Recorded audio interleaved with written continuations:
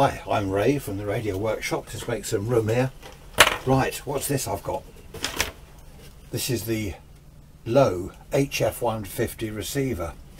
Okay, you can run it from 12 volt supply or batteries. I've put rechargeable batteries in, so there we are. Let's just it will need an aerial, of course. Let's put that in there for a minute. There we are. What's that? 13.57 megs. You can program all your channels in, all your frequencies to memory. That's something on medium wave. It's on the back here. I'll show you a close-up of the front in a minute. On the back you've got a SO239 socket, a keypad. I don't have the keypad. Bear in mind this was made in the 1990s.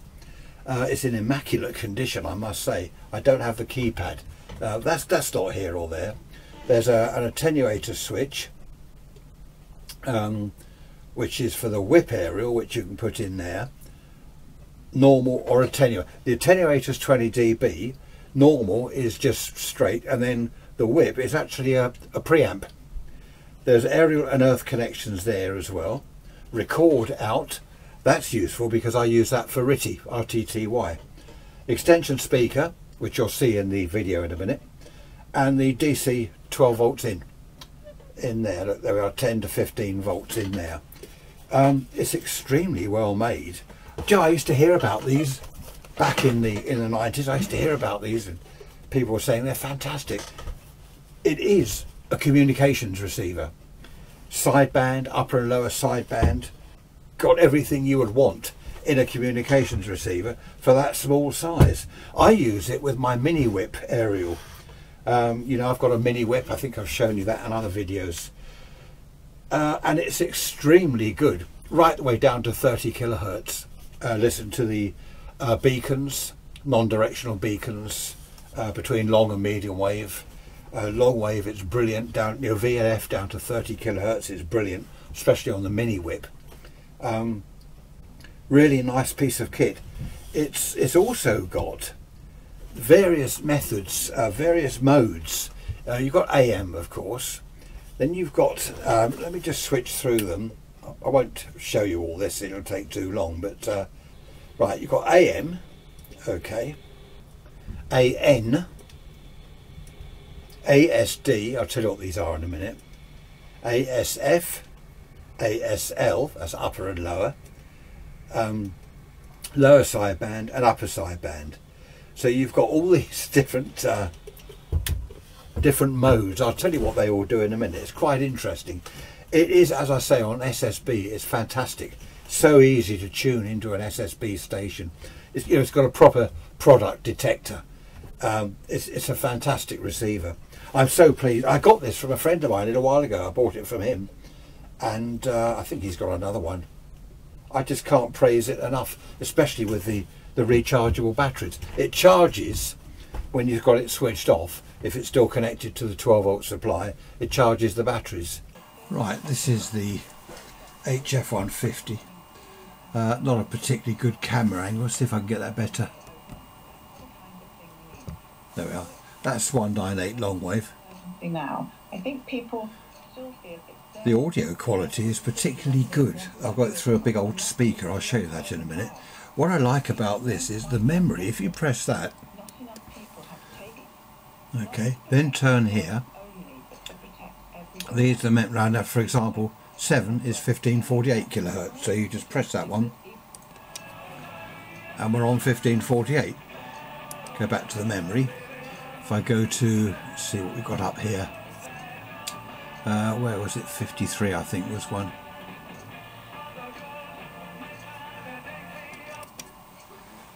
There we are. Is that Radio Romania? I think that's Romania. So you can just go to any memory you want. Just press that. Go down now. I've got them listed in a book.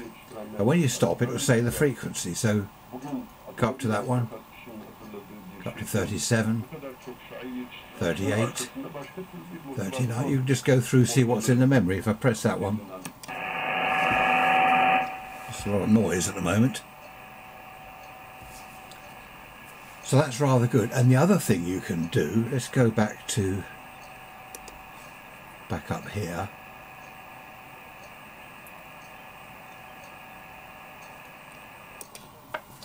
Right, if you want to tune,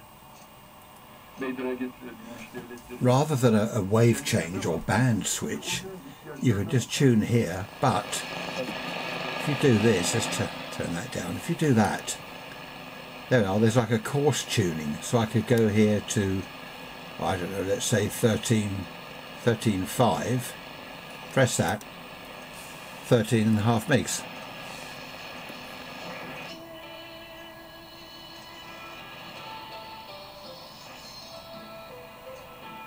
Probably Radio China.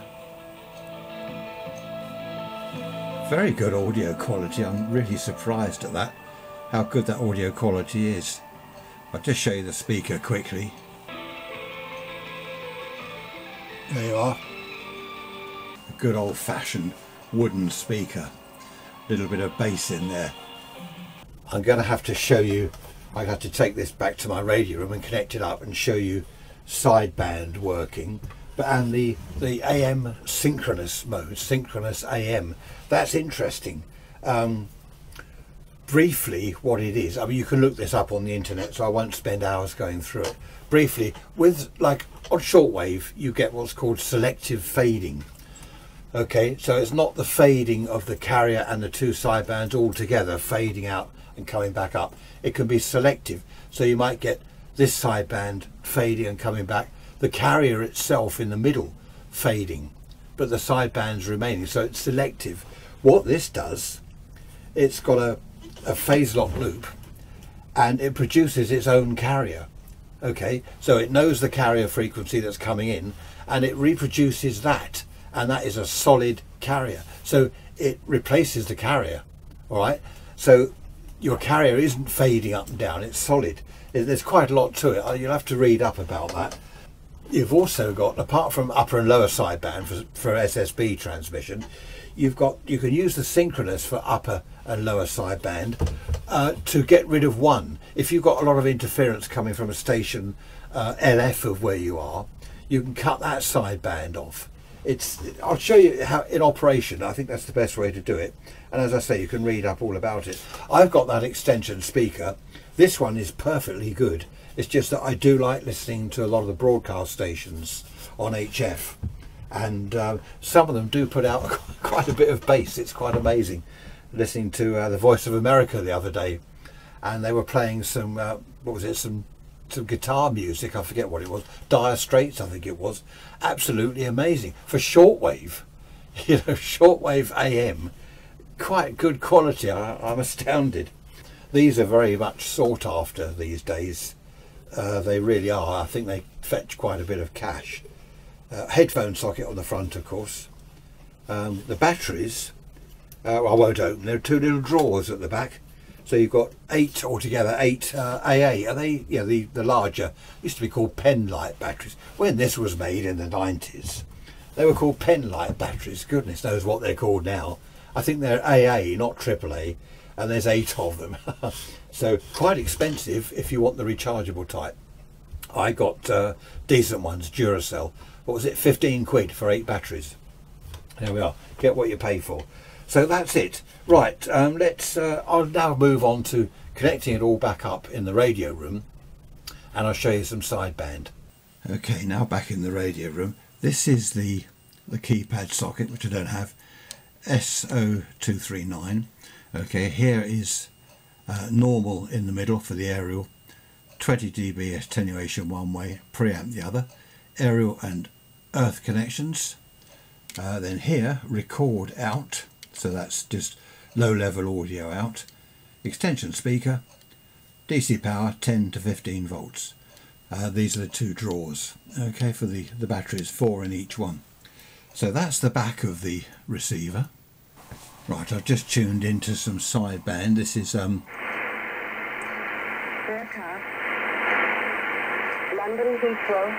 a lot of interference at the moment. Normally quite strong. That's RAF format. I'll just show you how easy it is to tune in. 10 degrees, 10 knots. Have okay. London Gatwick forecast. London Gatwick valid from the 23rd at 1200 until the 24th at 18. So you can see how easy that is to tune in. If I now find a broadcast station. Right, well that's... I'm not sure what that is. It doesn't matter. Let me just show you the different modes here now. So that's...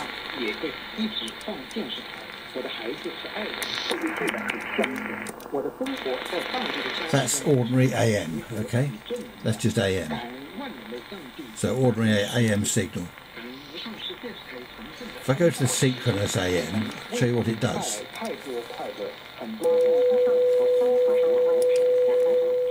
That's synchronous AM, right? You've got a carrier, can you hear it? So you tune like that. So the receiver is now producing its own carrier. So if there's any fading of the carrier, this replaces the carrier. It's pretty good stuff. It's very clever stuff. So, with the help of Supreme Master Television, it is lovely to hear that our channel also acts as a loving tool for beauticians. We wish you and your lucky family peace and tranquility. Okay, so if we now go to... Right, this is lower, so you're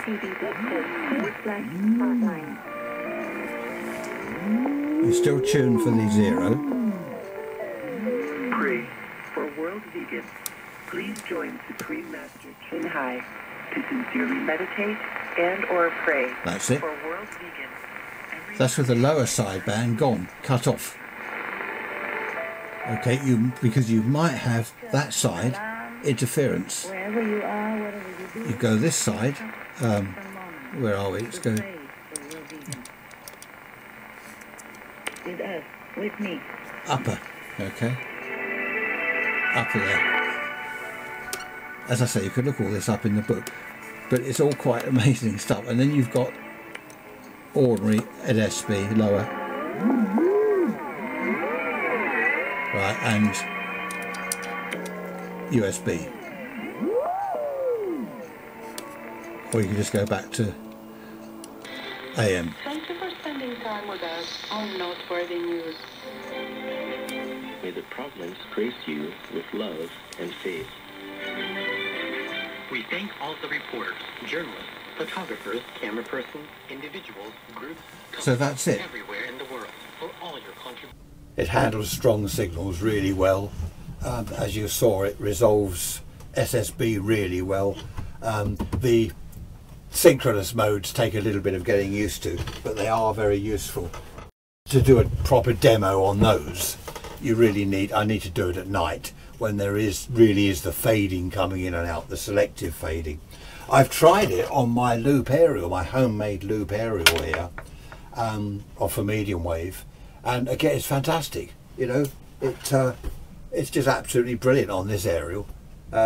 Praising my aerial now, of course. Well, so I should. There we are. Actually, the wooden frame was made for me by Alan. Alan, thank you if you're watching. And I just did the wiring.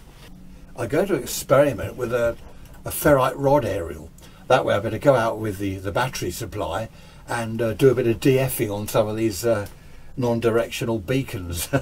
Oh dear, that would be nerdish, but good fun, great fun. So that's it. That's the Lowe HF150 Communications Receiver. Bit of a haphazard video, I know, sorry about that. I normally try to make my videos a little bit more professional, but it's showing you out here on camera and then showing you in the radio room actually in use, which I wanted to do where the lighting is no good.